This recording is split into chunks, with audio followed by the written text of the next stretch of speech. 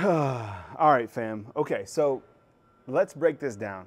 So today, I'm actually the last two times that I've went out to play golf, Alabama has landed two commitments, right? You have Zamir Smith, the prospect who's committed from Maryland, and then today you have Derek Smith from Selma, Alabama. So can you run the thumbs up on these videos too? I appreciate you guys. So I wanted to come on and basically talk about just the impact that Coach Kalen Deboer has had so far at Alabama. I don't even know how many days it's been. I'm just posted, now I'm at the beach just hanging out. I'm with you guys, just relaxing. But what's amazing to me is the fact that he's been able to make an impact so far and so quickly. And what I mean by that is you look to what he's been able to do. What's up, T? I'm doing live. You want to come say what's up? You were live? Yeah, this is a pop-up live. I was, because Coach Kalen Deboer, he got another commitment. Can you say what's up? Hello? Because can I have a drink of that? Is this what is this? It's good. I like it. These are, What it's flavor like, is it? Peach? oh, that's not bad. What's up, Aaron? No, so what I'm thinking about is the fact that Coach Kalen Deboer so far has made such an impact in such a short amount of time. I appreciate it, Scott. But you know what? Like, this is what I really like to do. It doesn't matter where I'm at the beach. Doesn't matter. Like, I love this, and I love this opportunity to be able to speak on this platform about Alabama football. So right now, I'm kind of giving some early flowers to Coach Kalen Deboer because I really, really value kind of the new energy. And not to say that what Coach Saban didn't matter. Of course it did. And the foundation is why we continue to see success. I think Greg Byrne did a really great job making sure that Kalen Deboer was the guy. And you're starting to see this going forward. You look to what he was able to do on the back end of the class of 2024, getting Ryan Williams on board, getting Noah Carter, bringing in Parker Brailsford, Jeremy Bernard, Austin Mack. By the way, did you see that footage of Austin Mack today throwing? I just saw it. I was out there on the golf course. I played the Links here in Sandestin. Have you guys been? I'm not taking calls or anything. Literally just posted up. T and I are about to go get a bite to eat and probably a drink. We're down here in Rosemary. So if you're over here and you see me, say what's up. So I appreciate running into everybody. And man, yeah, Austin Mack's a big dude and he throws a really good ball, and it only adds competition to that quarterback room. I kind of go back to what Coach Kapilovic was talking about. Is like competition makes the entire room that much better. All right, so getting back to Coach Kalen Deboer. So when you look at the class of 2025 for Alabama recruiting, and I've talked about this many times, a lot of how Coach Kalen Deboer is going to be viewed is based off recruiting right now, right? Because you can't win games. You can everything looks good at practice, and we haven't seen them play in game. So what you can do is see how are you recruiting, right? Yeah, I know, Dwight. This is a pop-up. So you're going to be gauged on how you recruit during the springtime. These recruits are coming in. You had a bunch of guys in this past weekend. There's a lot of guys coming in April. But how are you going to recruit? And which prospects are you going to land? How are you going to take care of the state of Alabama? You flip Antonio Coleman from Auburn, another in-state guy from Saraland, keeping that pipeline after Ryan Williams has signed, sealed, delivered to Alabama. Oh, and for those of you asking, I've been getting a lot of this inside the comment box. When is Ryan Williams footage going to be available at Alabama? So I get it. There's a lot of things to keep track of. Ryan Williams needs to finish out before he gets here to Alabama. So he was able to sign, but we're not going to be able to see him enrolled until the summertime. So that's when you'll see more footage. Probably in August, that's when you'll see Ryan Williams. So kind of hang tight on that. No, Rodney, I literally, so I got back, played golf today, and T's hungry, so I'm literally going to be here for only like 10 minutes. So she's like, let's go down, grab a bite to eat and a drink. So I'm all for it. I just was like, I have time, I have my gear, I got the backdrop. Finally, like this morning, it was only 51 degrees or whatever. So when I was playing, I was out in Sandestin, I played okay. I'm playing in a tournament on Saturday and Sunday in Waverly, so wanted to get some practice in. Did well. I shot in the high 80s, which is pretty good for right now. You know, ideally I'd like to be in the low 80s, or, you know, even if I could, like, I think my best that I played last year was 81. If I can clearly break into the 70s, that'd be amazing. But whatever the case is. So you flip Antonio Coleman, and then you get Zamir Smith. But today, I think, sends a strong message to the state of Alabama, and I think the world of college football as well, is like, he can recruit.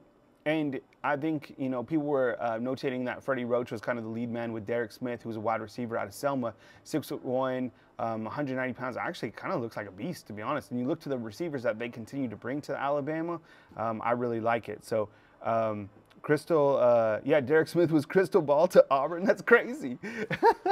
That's what I'm saying. It's like, and Antonio, and this is crazy, he keeps on dunking on Auburn, right?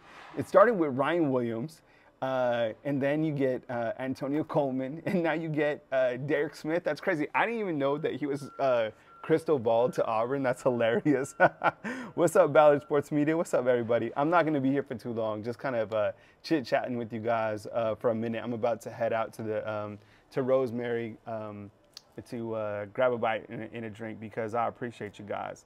Better than me, Kyle, because I look like Happy Gilmore. No. I played with I played by myself, but there was they paired me up with 3 other guys. They were actually they were from North Texas, and there was 2 high school students that played, and then a guy around my age, like their dad.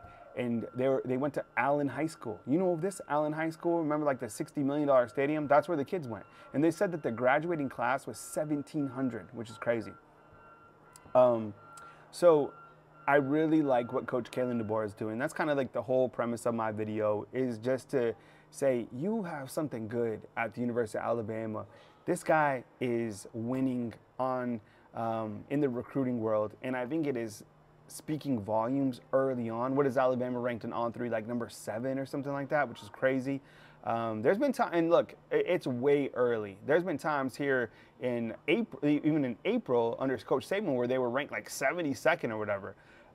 Coach Saban always found a way to recruit, and it's hard to recruit now, right? Because of NIL, the transfer portal, all of this stuff. But taking Claire class of 2025 will kind of gauge us. And we've talked about this plenty of times, is the fact that this new energy, I think people are definitely vibing with. You know, it was really cool. You say, did you see Zay Minty's mother come on and talk about kind of just how she feels comfortable with this new coaching staff, and how there was instability when Coach Saban left, and they were like, should we get into the transfer portal? What should we do? And I think, you know, like I said this to Smook the other day, can you imagine coming last year to Alabama and getting to meet Coach Saban, getting to meet Kevin Still? And I'm talking in 2023.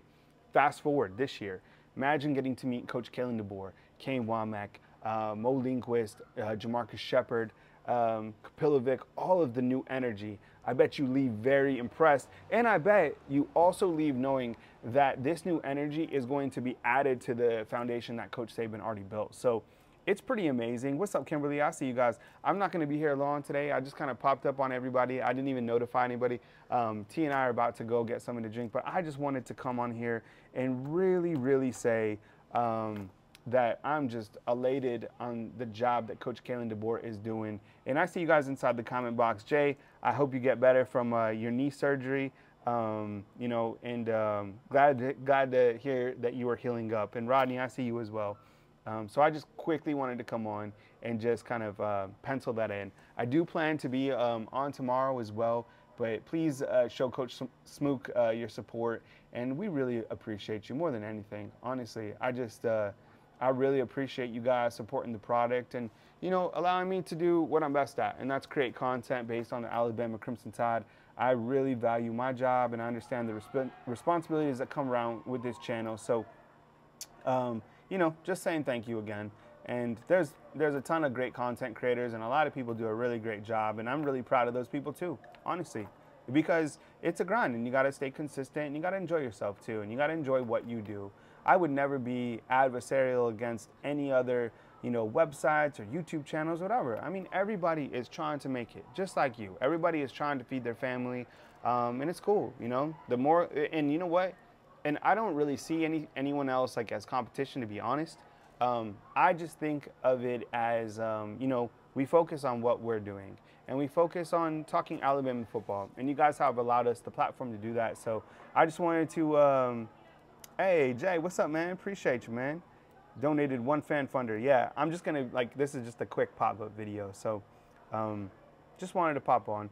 It's so nice here. It's really a blessing to be down here at the beach. I'll be down here till Thursday, and then we'll get back to Tuscaloosa. And then I told you guys I'm playing in a golf tournament in West Point, Mississippi on Saturday and Sunday, and then I'll be back, to regularly scheduled stuff.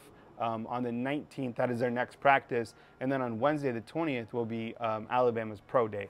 So just chilling, just enjoying vacation, and just, wanted to come on and just, I was excited, I saw that Coach Kalen Deboer landed another one. So I just wanted to pop on and just say hey and just say what's up. So I appreciate you guys being here for this short video. Please hit the thumbs up, and I appreciate you guys more than you know. You might see me on some more shorts or something like that, the YouTube shorts. So stay notified and enjoy yourself, and take care of each other, and we'll talk to you soon right here on Bama Football.